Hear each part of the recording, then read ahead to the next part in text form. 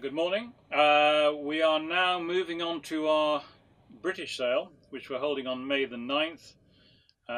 We have a dedicated sale to British notes, and we're very fortunate this time to have two of the most iconic collections of English notes extant today, probably. The Lou Manzi collection and the A.J. Sims collection, both very important collections. We also have a selection of Isle of Man from Brian Ascoff, who's a well-known collector. Various Scottish notes, Irish notes, so a good British sale. But the highlights are undoubtedly the Manzi and Sims collection. Lou Manzi started collecting, and I remember it very well because I started work several decades ago at Spinks in the ancient coin department, and I was moved to the banknote department, either because I was no good at ancient coins or they thought, who's going to do banknotes was really treated very, it was a Mickey Mouse area of collectibles, I think, when we started, but I'm glad to say it's now a full-blown collector market. But when I started doing banknotes, it coincided at the time with a very nice collection coming in from a Bank of England source. And Lou Manzi happened to come in, I think it was, to buy a black and white fiver because he remembered his father giving him one way back. And I just happened to show Lou a few banknotes, and that was the beginning of a, how does one put it, the relationship. Lou is, how does one put it, relentlessly cheerful, I think is the best way to describe it. And I very much enjoyed selling Lou some banknotes, and Lou seems to have taken it in good heart, spending a vast amount of money on banknotes. But anyway, he's built not the largest collection maybe, and something numerically not the largest, but Lou had an eye for quality. And the Manzi collection is basically quality paper. If you collect English banknotes, there are a number of notes there you would look at. A, you'd never see, and B, you think that is really nice. And there's one particular note I'd like to draw people's attention to here. This is a £100 note of 1832. Well, a £5 note of 1832 or any 1830s is well nigh impossible to find. £100 at this period was a vast amount of money, and I can remember the phone call very clearly. Somebody rang up and said they have an English £100 note and some £50 notes from the 1830s. So I said, yes, of course, yeah, certainly you do. Send me some scans. And I presumed it would be a common provincial note worth £20, and you let someone down gently. Anyway, the scan came in, and it was the Bank of England. And I've never seen them before in my life. And they were found in a secret drawer in the back of a piece of furniture, which is where all the best banknotes come from. And the £50 notes were sold, and the £100 note, of which there was only one. Lou was very fortunate to be offered the note, and it's here in the auction. And this is a staggeringly rare banknote, and as far as I know, there is only one in existence in private hands. And I think this is one of the highlights of Lou's collection. As I say, will be part 1 and part 2. Part 1 will be sold on May the 9th. Part 2 will be in October at some time. We haven't fixed the exact date yet. But the Lou Manzi collection, I think, is a legendary collection for Bank of England collectors, and I trust it will get the attention it deserves. The other collection there, the A.J. Sims collection, Tony Sims started collecting years and years ago, a long time ago, before banknotes were really much of a collectible subject, and accumulated a great number of black and white notes.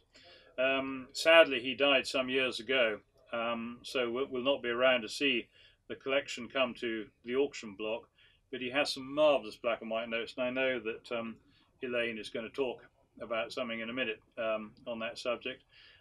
Brian Ashcroft, we've got his Isle of Man notes. We sold his Walt Disney notes at the end of the last auction, which I think the expression Mickey Mouse currency certainly rang true for that, and it sold very well too. It sold very well. It sold fantastically well, much to my incredulity.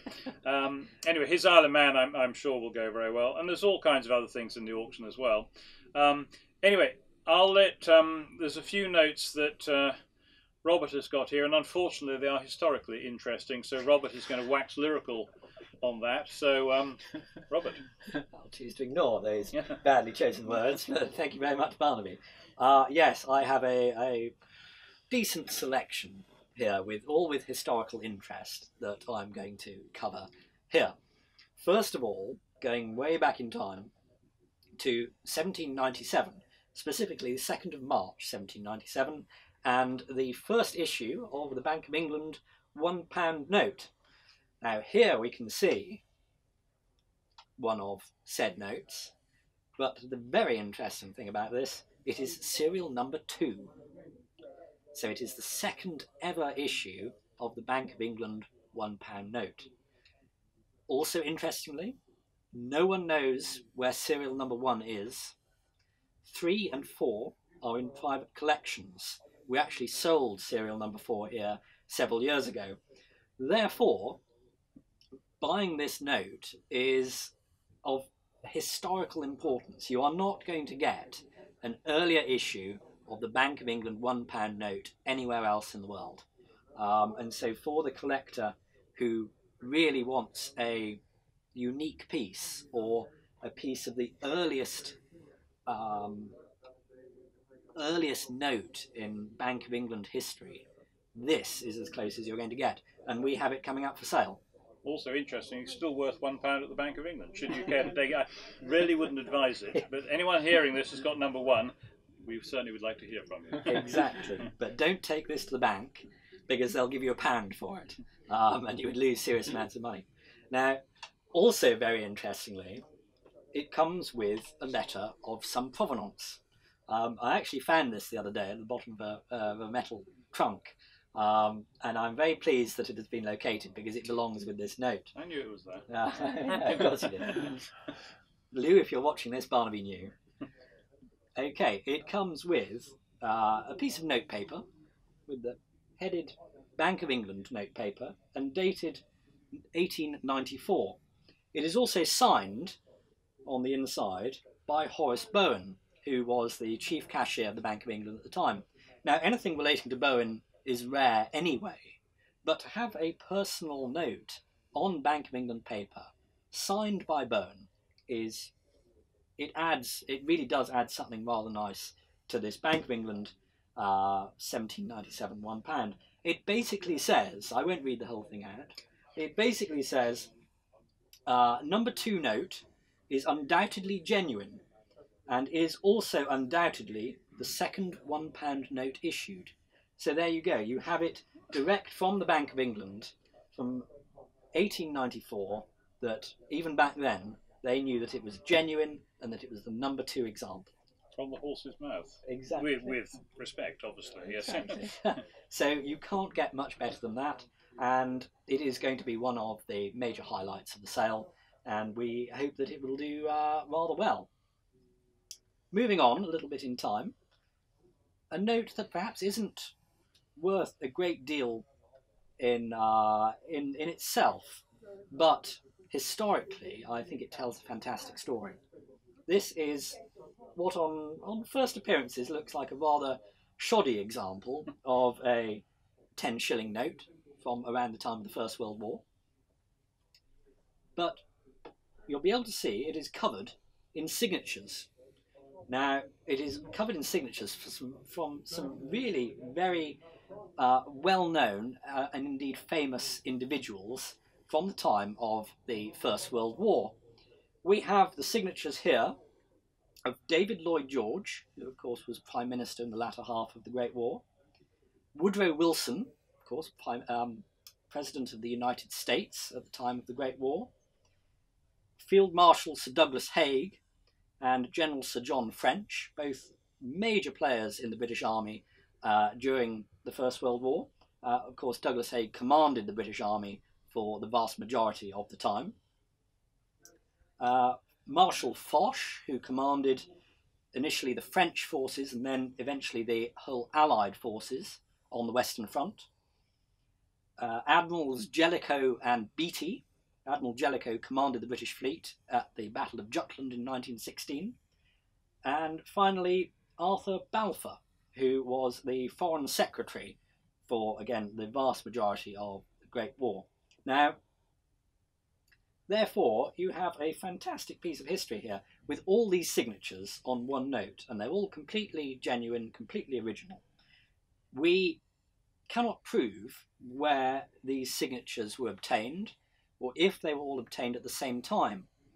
We have some provenance to suggest that they were obtained during various times at the Treaty of Versailles, and I think that is the most reasonable explanation, because of course Woodrow Wilson is the most interesting signature here, really, because he was only in Europe for a very short space of time at the end of the Great War, and therefore you can sort of pin it down to particular periods. I don't know of another example that has so many signatures on of all the major players in the Allied powers at this period. The other interesting thing to suppose in terms of provenance is that this may well have been owned by a British staff officer who was involved in some of the high-profile meetings around the Treaty of Versailles, and perhaps he realised what was going on and that all these notable people were here, possibly one and only time, and that he was going to get some signatures, and that was his way of commemorating history being made. So, for the banknote enthusiast, for the military history enthusiast, for the collector of signatures, this is a fantastic piece, and again, we don't know of another example extant. It's going to be a fantastic opportunity for someone, and I think rather conservatively estimated at £1,000 to £1,200, we hope that it's going to do rather well. So my final piece before I hand over to one of my colleagues is again another pair of notes, in fact, with excellent provenance. Now here we have a 10-shilling note and a pound note from circa 1928-29. You'll see that the serial number is interesting to start with. It is serial number 1, following on 000087. So a very low number indeed from the first issue of this 10-shilling and this £1 note. For the PMG enthusiast, the plastic holders you'll see are PMG graded. The £1 is particularly interesting because not only is it graded 67, superb gem uncirculated, but it is EPQ star. Now, for a note of this age, to be 67 is in itself fantastic. To be EPQ and a little star symbol, unheard of. Again, you will not find a better example anywhere. Probably. Probably. Have to add that in. Probably. But the most interesting thing about this pair of notes, I should also point out that it comes with the original Bank of England presentation parchment, dated 22nd of November 1928. So it is a parchment pair, for those of you who know about these things. A lovely thing to add, but then we get to the really special stuff. Now, these notes have provenance to Winston Churchill, which is really quite exciting. Basically, these notes were owned by a gentleman called Mr. Samuel, A.M. Samuel, who was a Member of Parliament. He was responsible for something called the Treasury Note Bill, which, after the First World War, in 1928, as a matter of fact, amalgamated the Treasury notes with the Bank of England white notes. So he was the man responsible in government for this happening. Now, this little letter here from the Treasury Chambers in Whitehall, dated 1928, a mere snippet of it reads, "My dear Samuel, I am very grateful to you for your most kind letter, and also for the loyal and effective help you have given me during this time." It goes on in various other pieces of information, but interestingly at the bottom there it is signed Winston Churchill, and Churchill signed this during his tenure, of course, in 1928 as Chancellor of the Exchequer. So Churchill and Samuel were clearly friends. This is a personal letter. It's not some piece of official government correspondence. This is something that Churchill was clearly writing to someone he knew and knew well. It even mentions Churchill going on holiday, which I think is rather charming. relating to that is again a note on Bank of England paper dated 27th of November 1928 from the Secretary of the Bank.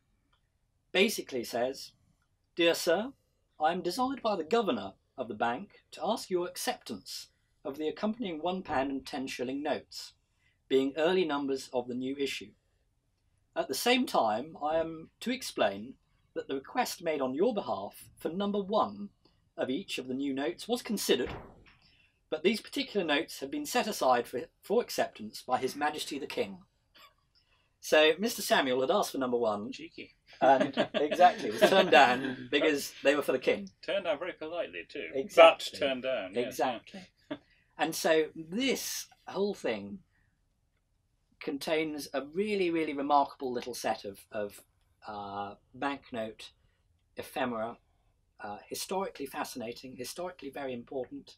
Again, covers so many things. If you're a banknote collector, if you like your PMG high-graded designations, if you collect parchment pairs, if you collect things from the Bank of England, if you collect Churchill signatures, this has everything.